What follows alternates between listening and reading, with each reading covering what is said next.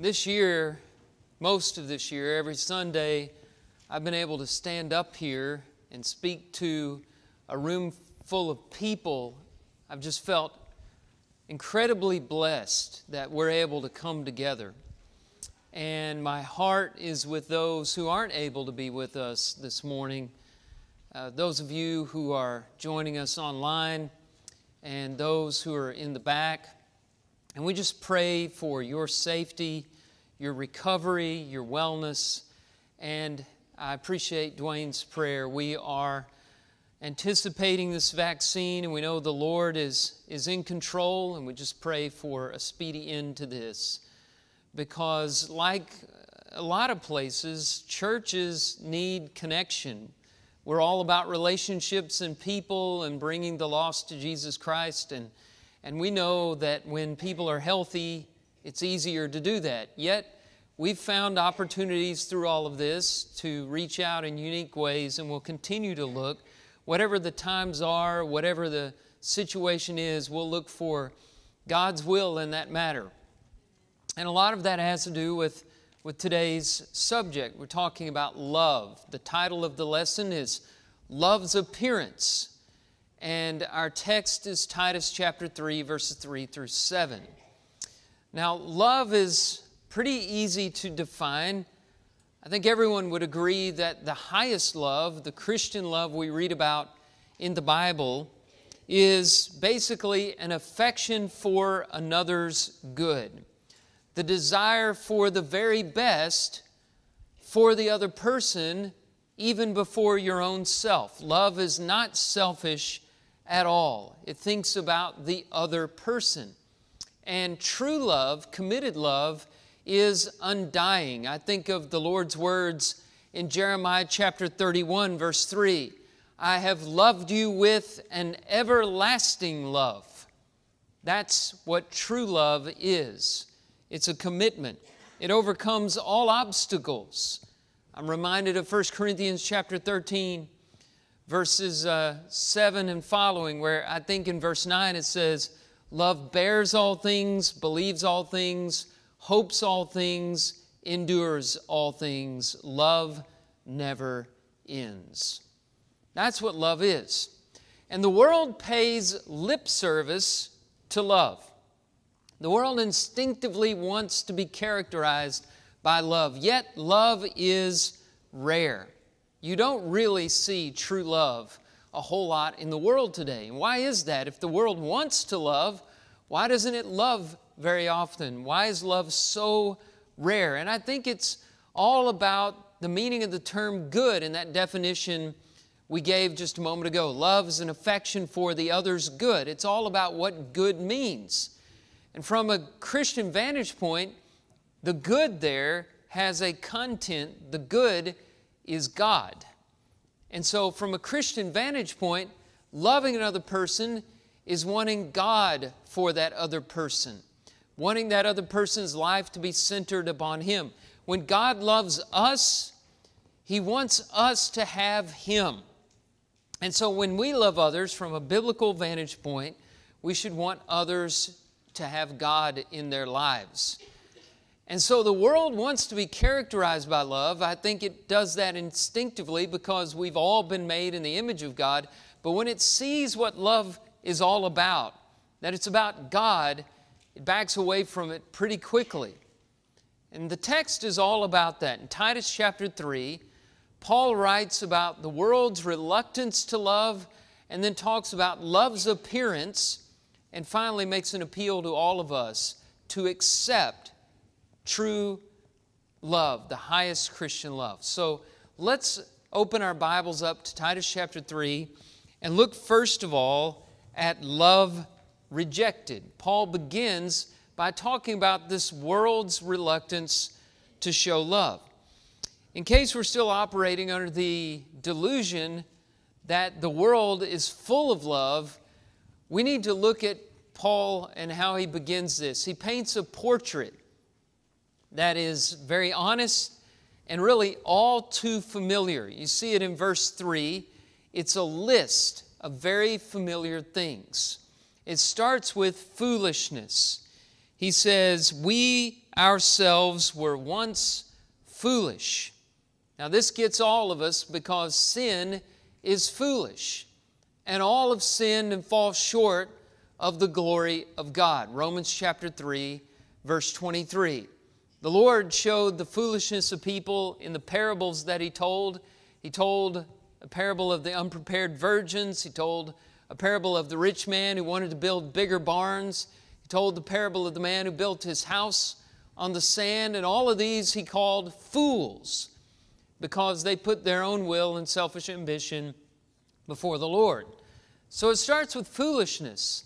And then we have disobedience. The next item on the list, he says, we were disobedient. This is a stubborn and rebellious reluctance to bend to the will of God. Other translations have unyielding, obstinate, rebellious. It's the same sentiment described by Jeremiah in Jeremiah 23, verse 17.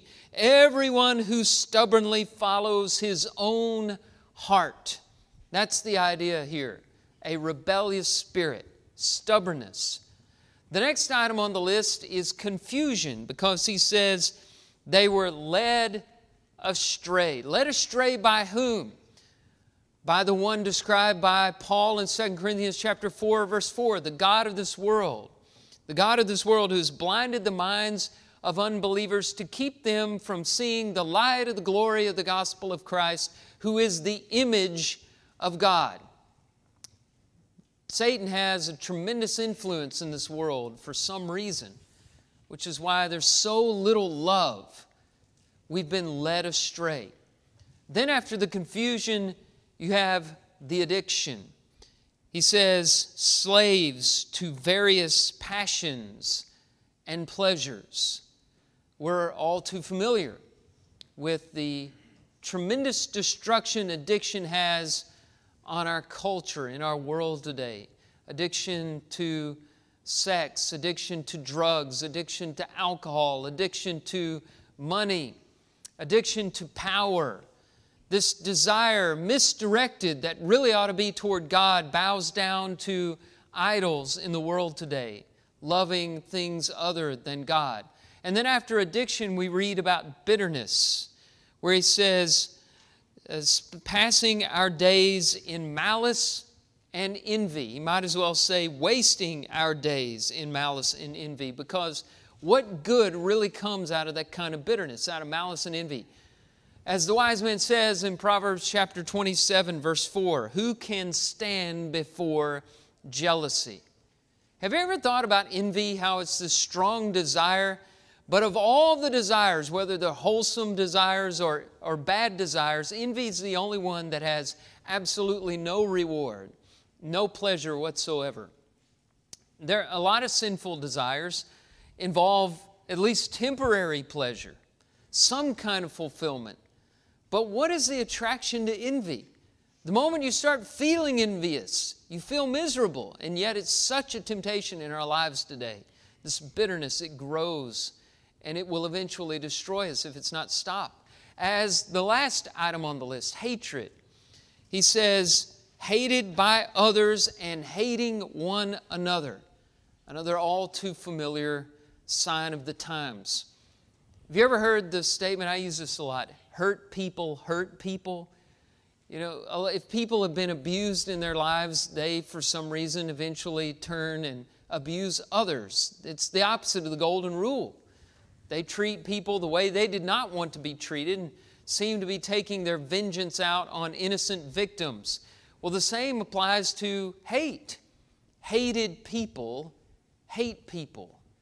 When you're hated by others, you seem to have this inclination to spread the hate around. This is the picture of the world.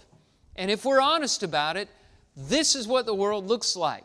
It's foolish, it's stubborn and disobedient, confused, addicted to passions and pleasure. It's full of bitterness and hatred. And we may deny that, but Paul says that is the truth. And this is a picture of the opposite of love. This is love rejected. He says in verse 3, that we ourselves were once this way.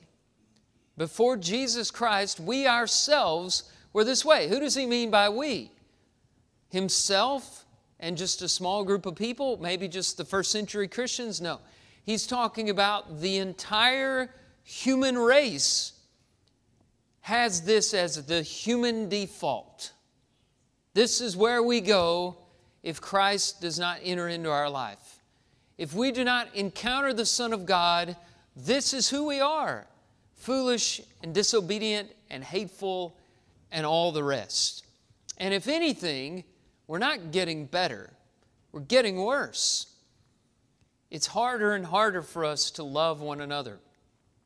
There's a book in my library called Unselfie by Michelle Borba, and she gives some startling statistics about the loss of empathy in our world today. He says that teens are 40% lower in empathy levels than they were 3 decades ago. That narcissism, self-obsession, has increased by 58%. The bullying has increased 52% in 4 years. In one of those years, it increased, tripled, cyberbullying tripled in 2014, and evidence of bullying starts at the age of 3. And so we're not getting any better when it comes to love. We're getting worse because we're getting farther and farther away from the cross. Now, we need to come to an understanding that this is where our default is. This is where we begin, not with love. We may have this inclination, this instinct to love, but we don't really know love unless we're taught to love. And we need something to bring us to our senses.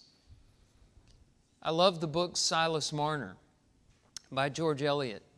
Silas Marner is about an old, bitter miser whose gold was stolen.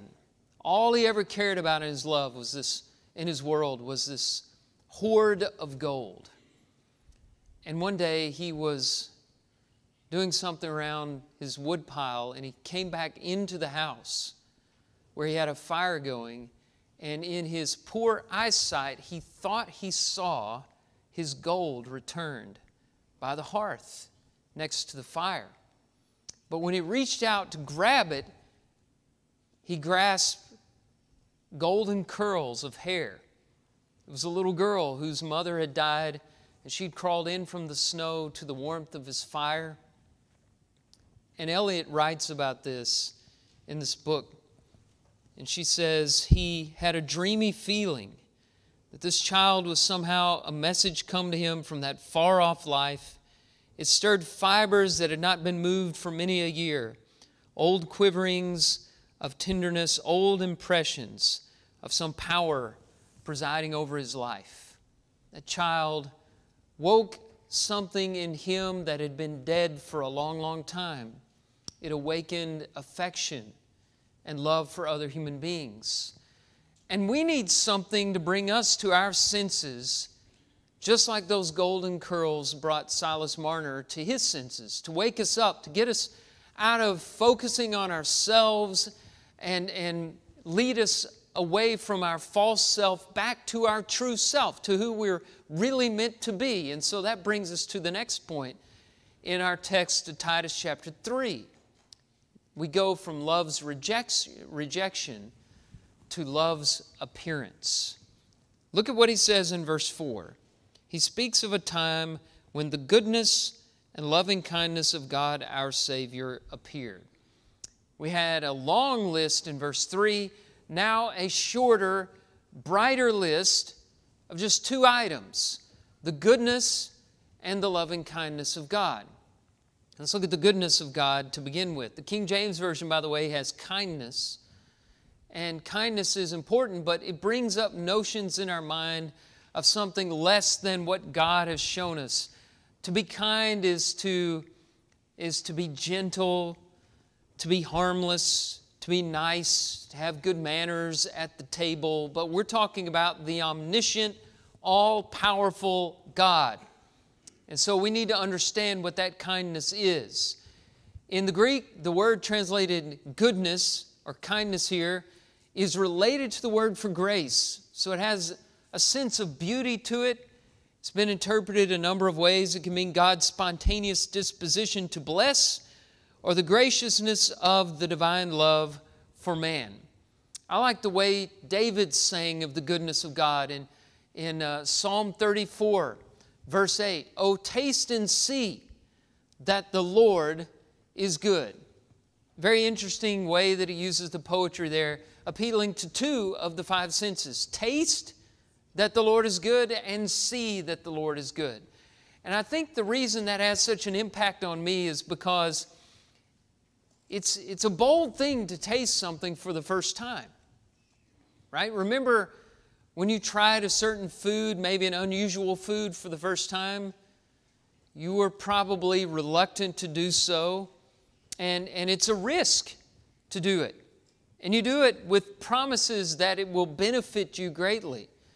Now, you don't just go pick out something you've never seen before and just taste it without any knowledge about it. Usually when you taste food, it's because if you're young, your parents are urging you to and telling you it's good for you, and you can't have your dessert until you eat it, or you're going to go to your room if you don't try it, or you have to have 5 bites or something like that. Or maybe it smells really good, or you really trust the person who prepared it, or trust the person who tells you to take their word for it. It's really good. But still, it's a risk to taste food for the first time. And all of that is packed into this idea of the Lord's goodness. You won't know until you try it. But David says, take the risk. You don't do it blindly. You know others who proclaim the goodness of the Lord. You can look around this world and see God's goodness. You know this world, this universe came from somewhere. There is a God, and this God is not awful and tyrannical and vengeful. This God is love. Taste and see. If you try Him, if you worship Him, if you believe Him, if you obey Him, then you will see. But not until then. But when you do show faith, then you will see that He is good. You will see it in your life that He is good. And so Paul says the goodness of God appeared. But the second item on the list is the loving kindness of God. The goodness and the loving kindness of God appeared. Loving kindness is from the word from which we get our word philanthropy. It's a compound Greek word. Philia means love. Anthropos means human beings. And so he's talking about God's affection for humanity. Can you believe that? God has a warm, affectionate feeling for us, for all the people in all the world who've ever lived. Humanity would never invent a God like that. If you look at the invented gods, they're not really inclined towards human beings. They use them as playthings. They tempt them unnecessarily. They're mean to them. In all the stories of Greek and Roman mythology that you read, the gods are not good. They're not filled with loving kindness and affection towards humanity. They use them, they abuse them. We'd never invent a God like this, full of goodness and kindness. Now, we saw the human default before, the bitterness, the envy, the malice, the hatred. What we're looking at here in this shorter, brighter list of the goodness and loving kindness, we're looking at God's default. This is who God is. We saw who we were. Now we're looking at an accurate picture of who God is. John put it even more succinctly with a one-item list. 1 John chapter 4, verse 8. God is love. And this love appeared. Now the question is, when did the goodness and loving kindness of God appear? It's all wrapped up subtly in the tense of the verb here. Appeared in the Greek is in what's called an aorist tense. Greek is very precise language.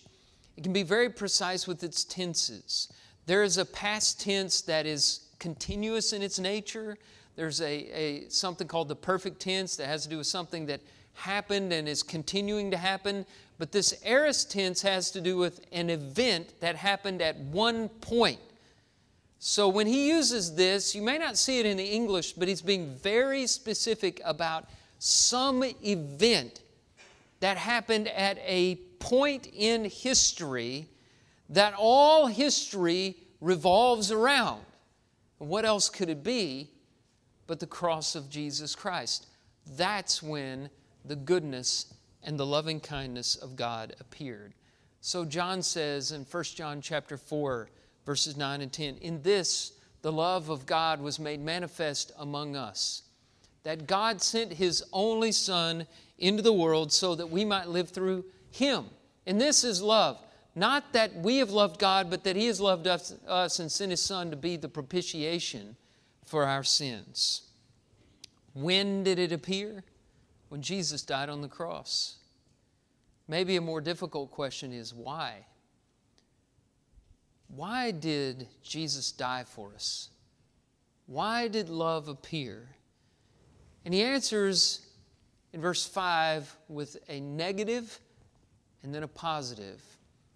The negative is not because of works done by us in righteousness. Not because of that. Not because of anything that we have done. But the positive is, if you continue to read the rest of verse 5, according to His own mercy. Not because of works done by us in righteousness, but according to His own mercy. Mercy is not getting what you deserve. And if we were in God's place, we would give people what they deserve, or at least what we think that they deserve. But that is not God's nature. It's not who He is. God is love, and He wants to show mercy to His people. And that's why we have any hope at all in this world. It's because He doesn't want to give us what we deserve. And He sent Jesus to die so that He can show mercy on us. God is love. His goodness and loving kindness has appeared. A Japanese man, Toyohiko Kagawa, was an activist who endured the Second World War, and he led a movement in his country for peace and reform. Now, leading up to the Second World War, he was imprisoned in Japan by his own people 3 times for trying to lead peace movements. But after the world was over, the Prime Minister called him for help, and he said to him, "Only Jesus Christ was able to love His enemies. Help me to put the love of Jesus Christ into the hearts of our people." Kagawa was a Christian in Japan, which was very rare in those days. The emperor even gave him a half an hour to explain to him the meaning of the cross. Now you have to remember, back then in Japan, the emperor was regarded as a god. But this man was so influential. And he talked about the cross and the peace from the cross so much that the emperor was calling him to explain it to him. What kinds of things was he saying? Here's one of the things that he said. The cross is the crystallization of love. If you study the cross and you don't do it in light of love, you don't understand the cross, because God's love came to a point at the cross. I think it sums up Paul's meaning in Titus 3 when he says, the goodness and loving kindness of God appeared at one point in time. The cross is the crystallization of love. Here's something else he said. As in a single word, Christ's love movement is summed up in the cross. The cross is the whole of Christ, the whole of love. When we were disobedient or rebellious and stubborn and living in malice and envy, slaves to our passions and pleasures, when we were hated by others and hating one another, the goodness and loving kindness of God, our Savior, appeared. Love's appearance. So what's left? Let's look at the last part of this. Love accepted. Paul urges us, based on the appearance of love, to accept it. God's love does us no good if we refuse to accept it. And so we need to study this. How do we do that? And in verse 5, Paul names two instruments of God's salvation: by the washing of regeneration and renewal of the Holy Spirit. People have talked a lot about this. I want to spend a little time parsing it out. And as you look at it, it's, as I said, two parts. The first being the washing of regeneration, and the second, the renewal of the Holy Spirit. Let's start by focusing on the terms everybody thinks about the most. The first term and the last term, the washing and the Holy Spirit. Now, washing comes from a Greek term lutron, which has to do with a bath or with washing or bathing, and it obviously refers to the baptistry, to being immersed in water, to being dipped in baptism. Now, some people argue about that because they don't want to consider baptism as necessary for salvation, but here he says, how do you get to the point of regeneration? We'll talk about the meaning of that word in a moment, but it's the new birth. How do you get to that point? Through washing, through baptism. This is obvious reference to the necessity of baptism. And if you deny that, then you have to explain what the washing is. Some people want to make it the Holy Spirit, but he is talking about the Holy Spirit in the next point. So why would he do it in both points? It'd be redundant to do it. And also, if he does that, this would be the only place in early Christian literature where this word lutron, washing, is used with reference to the Spirit's work in our lives. It's beyond a shadow of a doubt that he's talking about baptism here. And if that is not enough for you, you can look at parallel passages of Scripture where Paul uses this twofold formula in other places, like Ephesians chapter 5, verse 26. Speaking of the church and its analogy to the marriage relationship, he says that he might sanctify her, the church, having cleansed her by, look at the twofold methodology here, the washing of water with the Word. I submit to you that the washing of water is parallel to the washing of regeneration, to baptism, and the Word is parallel to the renewal of the Holy Spirit. Here's another parallel passage, John 3:5. Truly, truly, I say to you, unless one is born of water and of the Spirit, he cannot enter the kingdom of God. And we know the water in John 3 is the water of baptism. It's hard to deny that because there's baptisms going on all around John chapter 3. And in verse 23 it says that John was baptizing in the Jordan because there was much water there. In John chapter 4 verses 1 and 2 we read that Jesus' disciples were baptizing more than John's disciples were in the Jordan River. And so John 3 very clearly uses this twofold means to refer to baptism and the Holy Spirit. And then you can also look at how Paul's own experience matches up. In Acts chapter 22, we read about his conversion. And the man who wrote about the washing of regeneration uses the term washing with reference to his baptism. It was Saul of Tarsus, later known as Paul, who heard the prophet Ananias come to his house and say, "Why do you wait? Rise and be baptized and wash away your sins, calling on the name of the Lord." So this first term, the twofold means of accepting love, has to do with baptism. There can be no question about it. What about the second term, the Holy Spirit? Well, the Holy Spirit is hard to understand no matter what text you're reading about, so we're not going to work all of that out in this morning's lesson. I don't think we ever could work it all out. But it's interesting, we need to look at it in some detail. In the next verse, Paul says the Holy Spirit was, verse 6, poured out on us richly through Jesus Christ our Savior. And the question is, whom was He poured out upon? Now, similar language is used in Acts chapter 2, verse 33, with reference to the apostles, and that the promised Holy Spirit was poured out upon them. And that is why they were able to give the instruction of the gospel that they gave in the sermon at Pentecost in Acts chapter 2. So it could be the apostles, but we also know that Peter brought that sermon to a climax saying, repent and be baptized, every one of you, in the name of Jesus Christ for the remission of your sins, and you will receive the gift of the Holy Spirit.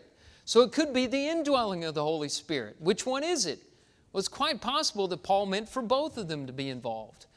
Because as we'll see, we accept God's love, first of all, by following the Word, the sword of the Spirit, Ephesians 6:17.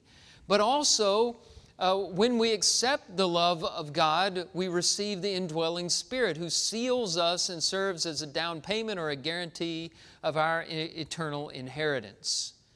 So these terms are full of meaning, washing and Holy Spirit. We often neglect the middle terms, which also should deserve our consideration. It's not just the washing and the Holy Spirit, but it's the washing of regeneration and renewal of the Holy Spirit. And so I don't believe we're done until we understand what those RE terms mean. What does he mean by regeneration? Regeneration has to do with the new birth. And you read about it all throughout Scripture. When you become a Christian, you're a new person. Jesus talked about being born again to Nicodemus, John 3:3-5. Paul says it's a newness of life, Romans 6, verse 4. He says, we were baptized into Christ and we're raised up as Christ was raised up from the glory of the Father, so we too might walk in newness of life. He calls it a new creation, 2 Corinthians chapter 5, verse 17. All these terms mean that you're a new person when you come out of the waters of baptism because God has made you new. He's made you righteous because of His mercy and the work of Jesus on the cross. So the washing of regeneration is the first part of that. But the second part of accepting the love of God is the renewal of the Holy Spirit. Now, if regeneration has to do with the day that you choose to follow Christ, the day you're baptized and become a Christian, then the renewal has to do with the rest of your Christian life. It's every day after that. This is the often neglected Christian discipline of renewal. It's all through the New Testament. We're taught over and over again that we need to be renewed. Some people get the idea that they're baptized and then they come out of the waters of baptism clean, and then it's their job to stay clean for the rest of their lives. But if you think you're never going to sin again after you become a Christian, you're deceived. In the words of John, if we say we have no sin, we deceive ourselves and the truth is not in us, John says. You're going to make mistakes. And what's important at that point when you sin is that you repent of that sin and you confess that sin. John says in 1 John chapter 1, verse 9, if we confess our sins, He's faithful and just to forgive us our sins and to cleanse us from all unrighteousness. That's renewal. Paul says in Romans 12, 1 and 2, do not be conformed to the world, but be transformed by the renewal of your mind, that by testing you may prove what is the will of God, what is good and acceptable and perfect. 2 Corinthians chapter 4, verse 16 says, though our outer self is wasting away, our inner self is being renewed day by day. And other passages speak of the same thing. Every morning, you must rise up and be renewed. Renew your thoughts about the goodness and the loving kindness of God. Renew your thoughts about your past and how God has wiped all of that away because of the blood of Jesus, His Son. Renew your thoughts about God's power to forgive and His great, unending, undying love for you. Renew that every day and be reminded of the graciousness of God that makes life worth living and gives you hope in eternal life after death. That's what the renewal is. And so you need both of these things to accept the love of God. You need to obey the gospel, believe in Christ, confess that He's the Son of God, repent of your sins, and be baptized in the washing of regeneration. And then secondly, you need the renewal of the Holy Spirit for the rest of your life. God will give you His indwelling Spirit. and you need to read His Word and understand the sword of the Spirit every day, reminding yourself of the truth as the world tries to lie to you time after time after time after time. You're no good, the world says. You're a sinful person. God doesn't love you, or there is no God. The renewal of the Holy Spirit will guard you against that. Is that all there is? Just all about you? When you accept love, is that all there is to it? Paul continues in verse 7 saying, being justified by His grace, we might become heirs according to the hope of eternal life. We talk about that a lot. So is that all there is? We're baptized and then we renew ourselves daily until the Lord takes us home? There's more to it than just that. If that's all we said about it, we oversimplify it, because love has a nature to be reflected. Let me put it this way. Love accepted is love reflected. We need to understand that there's more to it than just sitting around waiting on Jesus to come back. If we truly have accepted God's love, it's going to show in our lives. It's going to radiate out from us to the rest of the world. Christ's love has a way of becoming a controlling influence over us. So Paul says in 2 Corinthians 5:14, the love of Christ controls us.